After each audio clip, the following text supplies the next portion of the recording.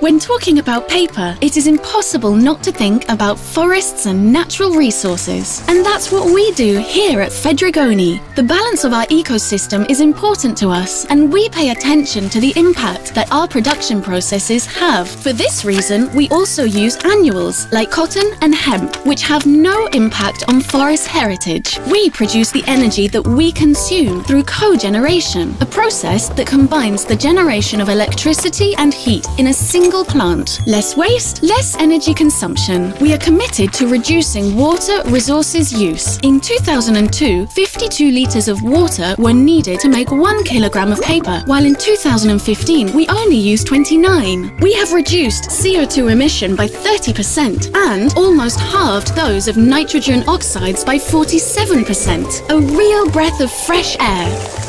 We continue to optimize our processes, and while paper production has increased by 69%, waste production has decreased by 29%. Nature is thankful. We support sustainable forestry management by using 100% of FSC pulp and by rationalizing the kilometer zero reuse of our own in-house production waste, because paper is truly a friend of the forests. Over the past 10 years, in fact, the forest area of Europe has grown by a little more than the whole of Switzerland, and since 1950, forests have grown on average by the equivalent of 1.5 million football fields per year. A great result, isn't it?